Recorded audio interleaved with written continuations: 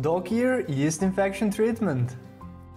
Before you begin with the treatment, you have to be sure that your dog really has a yeast infection. Because there are also other reasons for dog ear problem, like bacteria. If you are not 100% sure, take your dog to the vet. Okay, if you are sure, then your dog has a yeast infection. Here is the treatment. You will need apple cider vinegar, cotton swabs and 6 to 10 cotton balls. Treatment step number 1. Wipe the ears with cotton swabs to remove major dirt from inside the ear. Step number 2. Dilute your apple cider vinegar with water, a 50-50 mix. Step number 3. Soak half of the cotton ball in the mixture, place that in the ear and massage the ear over it.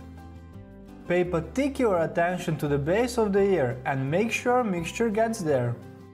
Step number 4. Repeat step 3 a few times with clean cotton balls. When you notice that cotton ball isn't pulling any dirt from the ear, then you're done. Step number 5. Again use cotton swabs to clean and dry the ear. Remember, wipe and dump. Don't use the same swab again and again. And you are done.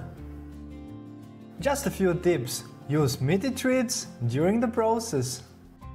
Don't use Q-tips. Don't use Q-tip swabs. Don't apply any force. Don't push swabs into the ear. Before you go and apply treatment, here are some of dog ear yeast infection symptoms. First, dog scratching or rubbing his ear. Second, pawing at the ears. Third, scraps or crust around the ear. Fourth, brown, yellow or bloody discharge. Fifth, dog walking in circles. Sixth, loss of hair around the ear. Seventh, odor or moldy smell. Eighth, a dog has difficulty with chewing. Ninth, head shaking or tilting. 10th, red, irritated and swollen ears. 11th symptom, loss of balance. And the last one, loss of hearing. Wanna see more? If you like this video, hit the subscribe button to receive more like it in the future. And remember, let's keep our pets healthy. Take care!